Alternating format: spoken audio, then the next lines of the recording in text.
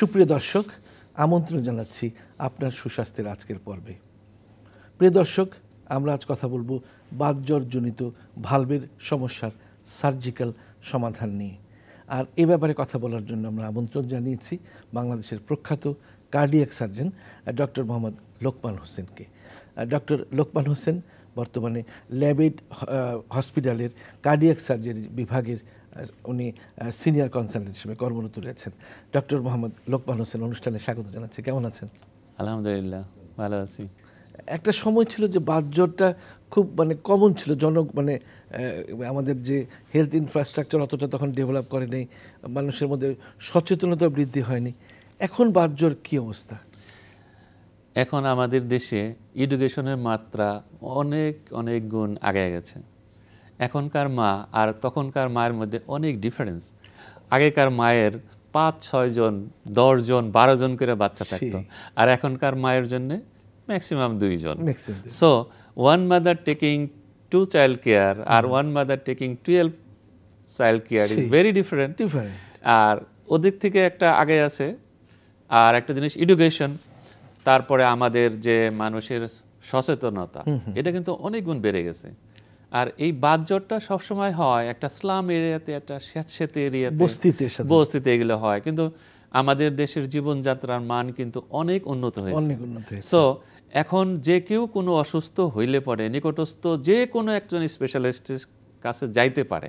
এখন কিন্তু union লেভেলেও MBBS doctor আছে।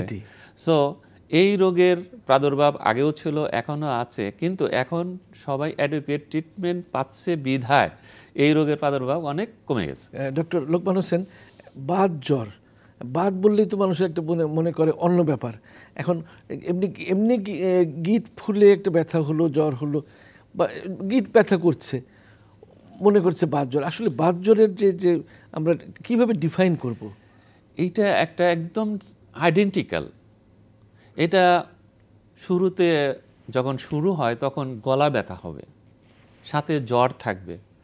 তারপরে দেখবেন যে কিছুদিন পরে দেখা যাচ্ছে যে এই বড় বড় জয়েন্টগুলো ফুলে যাচ্ছে, ব্যথা হচ্ছে, একটা জয়েন্ট ভালো হচ্ছে আর একটা জয়েন্ট আক্রান্ত হচ্ছে। এটাকে বলি আমরা মাইগ্রেটিং পলিআর্থ্রাইটিস। এইটা একটা ক্রাইটেরিয়া। আর একটা জিনিস, এই জীবাণুটা খুবই একটা ফ্যাসিনেশন আছে, ও সব জায়গায় বাসা বাঁধে না। আচ্ছা, সে এই গিটুতে যে বাসা বাঁধে, আবার হার্টের ভালভের মধ্যে তার খুব ফ্যাসিনেশন, সেখানে যায় সে বাসা বাঁধে। এই জন্যই হার্টের ভালভের ক্ষত সৃষ্টি করে। গিটে ব্যথাকে রিউমেটিক ফিভার বলবো? অবশ্যই না। কোনো বয়সের ব্যাপার আছে যে এই বয়সে প্রবণতাটা বেশি? এটা আর্লি এজে বেশি হয়। আমরা বাত বলি বা বাতজ্বর বলি, সেটা কি অনেক দিন লিঙ্গারিং করে কিনা? এইটা তো অবশ্যই লিঙ্গারিং করে। এই জন্যে এই রোগটা যখন ডায়াগনোসিস হয়, যদি তার 16 বছর বয়সে ডায়াগনোসিস হয়, সেক্ষেত্রে আমরা বলি যে পেনিসিলিন জাতীয় একটা ওষুধ আছে, যেটা আমরা তাকে সেবন করতে দেই বা ইনজেকশনের মাধ্যমে দেই আপ টু 25 ইয়ার্স। রোগ যখন ধরা পড়লো তখন থেকে মিনিমাম 25 বছর পর্যন্ত, মানে তার বয়স যদি 25, মনে করেন একজনের বয়স যদি 20 বছর হয়, সে 5 বছর খাবে। আর যার একজনের বয়স যখন 15 বছর, সে 10 বছর খাবে। রাইট। হার্টকে কি করে? এইটা ওই যে আমি বললাম, এর ফ্যাসিনেশন সব জায়গায় যায় বাসা বাঁধে না। এ করে কি, ভালভের, হার্টের যে ভালভ আছে সেখানে যায় সে ওখানে বাসা বাঁধে। বাসা বাঁধলে পরে ভালভের মধ্যে ক্ষত সৃষ্টি করে। ক্ষত সৃষ্টি করলে ওখানে 2 ধরনের প্রবলেম হতে পারে। আর একটা জিনিস আমি ক্লিয়ার করি, ভালভের কাজ হলো একদিকে রক্ত যাইতে দেওয়া আর একদিকে রক্ত আসা বন্ধ করা। It's a one way function. Right. যখন এই জীবাণুগুলো ওই হার্টের ভালভের মধ্যে ক্ষত সৃষ্টি করে, কিছু কিছু আছে এইটা ভালভের ছিদ্রটাকে ছোট করে দেয়, সেটাকে বলি আমরা স্টেনোসিস। আচ্ছা, সেই ক্ষেত্রে ব্লাড আসতে দিচ্ছে না, মানে ন্যারোয়িং হয়ে যাচ্ছে। আর একটা হলো যে ন্যারোয়িংও আছে, সাথে আবার এটা একদম শক্ত হয়ে যায়। এটা তো পাতার মতো কাজ করা। তো যখন সে পাতাগুলো শক্ত হয়ে যায়, যখন রক্ত উল্টা দিক থেকে আসবে, যখন পাতাটা বন্ধ হওয়ার কথা, সে কিন্তু বন্ধ করতে পারছে না। আচ্ছা, সেটাকে বলি আমরা রিগার্জিটেশন। আচ্ছা আচ্ছা। এই জন্যে রক্ত আসতেও দিচ্ছে না, আবার যাও যাচ্ছে সেটা আবার ফেরত চলে আসছে। এই জন্যে হার্টের ভালভে রিমেটিক কারণে 2টা প্রবলেম হতে পারে। এটা আমরা জানি যে কয়েকটা ভালভ আছে, কোনো বিশেষ ভালভের প্রতি এর আমাদের ফ্যাসিনেশন হার্টের মধ্যে 4টা ভালভ আছে, এর মধ্যে ম্যাক্সিমাম ফ্যাসিনেশন দেখা যায় মাইট্রাল ভালভ একটা আছে, আর একটা হচ্ছে অ্যাওর্টিক ভালভ। আর যে ট্রাইকাসপিড ভালভ বা পালমোনারি ভালভ আছে এর মধ্যে ফ্যাসিনেশনটা তুলনামূলকভাবে কম। সেটি এই যে স্টেনোসিস হোক বা রিগার্জিটেশন হোক, এর যে প্রভাবটা যে দৃশ্যমান হয় কখন, মানে কত বছর বয়সে হলে, ধরেন 15 বছর বয়সে তার হার্টে ইনভলভমেন্ট হলো, প্রকাশটা আপনারা বুঝতে পারবেন কখন? ট্রিটমেন্টের উপরে নির্ভর করে তার প্রকাশভঙ্গি। আচ্ছা, যদি ইনিশিয়ালি সে 100% ট্রিটমেন্ট পায়, তার আর কোনোদিন এই রোগের প্রকাশ হবে না। আচ্ছা, যারা ইনঅ্যাডিকুয়েট ট্রিটমেন্ট নেন, মাঝে মাঝে চিকিৎসা করান, তখনই তাদের ক্ষত সৃষ্টি হয়। এটা সম্পূর্ণ ডিপেন্ড করবে তার ট্রিটমেন্টের উপরে। ইনিশিয়ালি এই সমস্ত রোগীরা আমাদের ফিজিশিয়ানের কাছে যায়, দেন follow up to the cardiologist. আমাদের কার্ডিওলজিস্ট কলিগরা ইনিশিয়ালি এই রোগটা ধরার জন্য ভেরি সিম্পল, এখন কিন্তু গ্রামে গঞ্জে ইকোকার্ডিওগ্রাম আছে, সেটি যে কেউ আমাদের গ্রামেও একটা ডিস্ট্রিক্ট লেভেলেও কিন্তু সে যদি একটা ইকো করে, হার্টে যদি একটা স্টেথো দেয়, তার যদি একটা হিস্ট্রি নেয়, এই রোগ ডায়াগনোসিস করা মোটেই কষ্টকর না। বসালেই তো এক্স্যাক্টলি, সাথে একটা ইকো করলে এটাকে ফাইনালাইজ করা যায়। ইনিশিয়ালি আমাদের কার্ডিওলজির বাইরে তাদেরকে মেডিসিনের মাধ্যমে ফলো আপে রাখে। ফলো আপ করতে করতে যখন দেখছে যে না মেডিসিন আর কাভার করছে না, যখন অ্যাডভান্স স্টেজে যায়, কোনো রুগী যাদের মাইট্রাল স্টেনোসিস সাথে আবার হার্টের ওই রিদমটা যখন উল্টে যায়, তখন আমরা বলি অ্যাট্রিয়াল ফিব্রিলেশন বা ফ্ল্যাটার নিয়ে আসে, তখন হার্টের মধ্যে একটু রক্ত জমাট বাঁধে। আচ্ছা, দ্যাটস ভেরি ভয়ানক। সেই রক্তটা কোনো কারণে ওখান থেকে ছুটে গেলে ব্রেনে যদি চলে যায়, সেক্ষেত্রে ব্রেন স্ট্রোক করে। পায়ে যদি চলে যায়, পায়ের ইস্কেমিয়া তৈরি করে। এই জন্যে একটা মাইট্রাল ভালভের রুগী আপনাকে সিবিএ নিয়ে প্রেজেন্ট করতে পারে। রিগার্জিটেশন এবং স্টেনোসিস দুটো কি ক্লিনিক্যালি আলাদা করা যায়? হ্যাঁ, অবশ্যই আলাদা করা যায়। আমি একটা পেশেন্ট যদি অ্যাওর্টিক রিগার্জিটেশন থাকে, আপনি রুগীর কাছেও যাওয়া লাগবে না, আপনি দূর থেকে যদি তার দিকে তাকান, গলার দিকে, দেখবেন যে এনে লাফাচ্ছে। আপনি যদি তার হাতের কবজিটা এখানে ধরেন, দেখবেন যে কলকল করে, আমরা বলি ওয়াটার হ্যামার পালস। এখানে হাত দিলে আমি বলতে পারি। আমি একটা জিনিস শেয়ার করি। এই 2 মাস আগে আমি ল্যাব এইডে আমাদের একটা ইলেকট্রিশিয়ান অ্যাডভান্স স্টেজে আসছে, তার ছিল জন্মগতভাবে ventricular septal defect with aortic regurgitation. So management decided to take the help. So lab aid-এর সব ফাইন্যান্সে আমরা এটা ফ্রি অফ কস্টে এই ট্রিটমেন্টটা করেছি। সো একদিন আমার সব ম্যানেজমেন্টের লোকজন রুগীটা নিয়ে আসলো।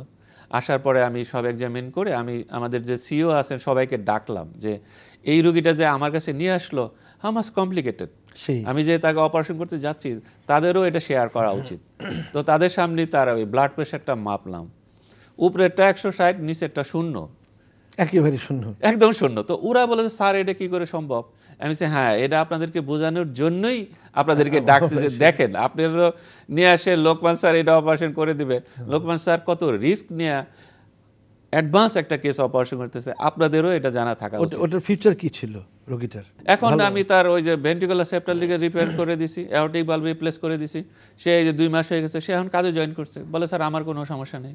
এখন যদি একটা রোগীর মাইট্রাল স্টেনোসিস হলো, তাকে অস্ত্রোপচার করতেই হবে নাকি অস্ত্রোপচার না করেও ছোটখাটো কিছু করা যেতে পারে? আমি আগেই বলেছি ইনিশিয়ালি এটা আমার কার্ডিওলজিস্ট ভাইয়েরা তাদেরকে মেডিসিনে ফলো আপে রাখে। যখন মেডিসিনে ফলো আপের পরে আর এটাকে কাভার করছে না, রিপিটেডলি তাকে শ্বাসকষ্ট নিয়ে প্রেজেন্ট করতে পারে, তার যদি কোনো কারণে স্ট্রোক হয়, যদি তার হার্টের মধ্যে ওই রক্ত জমাট বেঁধে যায়, সেই ক্ষেত্রে মেডিসিন আর কাভার করে না, তখনই আমাদের কাছে ওটা ট্রিটমেন্টের জন্য পাঠায়।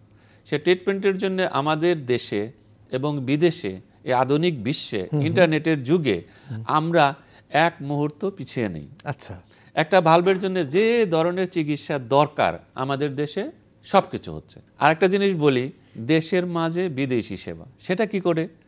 আমরা যে ভালভটা লাগাচ্ছি সেটা আমেরিকান ভালভ, যে সুতা দিয়ে সেলাই দিচ্ছে সেটা আমেরিকার থেকে আসতেছে, we the people only Bangladeshi, যেটা আমরা অ্যাসেম্বল করতেছি। এই জন্য আমি সবসময় বলি, আপনি দেশের মাঝে থাকবেন, দেশীয় ভাষায় কথা বলবেন, দেশীয় খাবার খাবেন, আত্মীয় স্বজনের মাঝে থেকে এই ধরনের কমপ্লিকেটেড রোগ এর চিকিৎসা নিজের দেশেই উন্নত বিশ্বের চেয়ে অনেক অনেক কম খরচে নেবেন।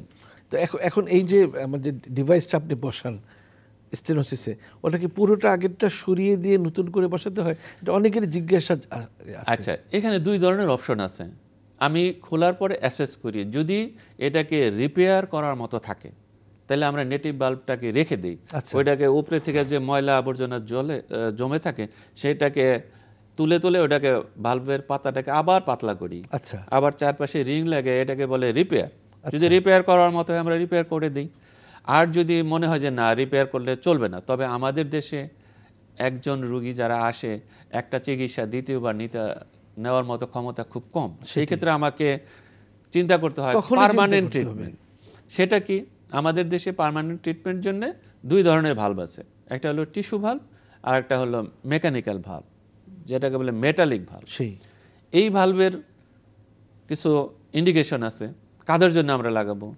টিস্যু ভাল্ব আমরা কনসিডার করি যাদের ফিমেল রোগী যদি হয়, ফ্যামিলি কমপ্লিট হয় না, তারা বাচ্চা নিতে চায়, সেই ক্ষেত্রে আমরা টিস্যু ভাল্ব ইউজ করি।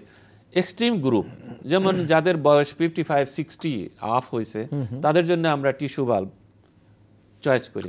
টিস্যু ভাল্বের সুবিধা অনেক অনেক বেশি। এটা সুবিধা হলো ইনিশিয়াল 3 মাস আপনি একটু রক্ত তরলের ওষুধ খাবেন, তার পরবর্তীতে খালি অ্যাসপিরিন। অ্যাসপিরিন খেলে অ্যাসপিরিনটাও তো ব্লাড থিনারি। হ্যাঁ, রাইট। আর যদি আমরা ওই মেটালিক ভাল্ব লাগাই, আপনাকে লাইফ লং এটাকে ওয়ারফেরিন জাতীয় একটা ওষুধ আছে আমাদের দেশে, ওয়ারেন নামে পাওয়া যায়। সেটা খেলে পরে আপনার রক্ত তরলের আয়নার নামে একটা কথা আছে, সেই আয়নারটা যদি লাইফ লং মেনটেন করাতে পারেন, আপনার ভাল্ব কোনোদিন বন্ধ হবে। এই টিস্যু এটা যে বললেন, এটা কেমন, মানে খরচ কেমন, ব্যয়বহুল কিনা? খুব এটা ওয়ান টাইম খরচ বলি আমি। আপনাকে আমি একটা মেটালিক ভাল্ব লাগাই দিলাম, আপনাকে 1 মাস পর পর এসে যদি আয়নার চেক করেন, ডাক্তারের ফি, ব্লাড টেস্ট, সময়ের অপচয়, অনেকে আসতেও পারে না, অনেক অনেকে হয় কি আমি তো আমার ট্রিটমেন্ট করছি, গ্রামের মানুষ ও কোনোদিন আসেও না, 2 বছর পরে আসবে, দেখবেন যে আয়নারও করে নাই, ওয়ারফেরিনও খায় নাই, ইটস ভেরি মাচ হ্যাজার্ডাস।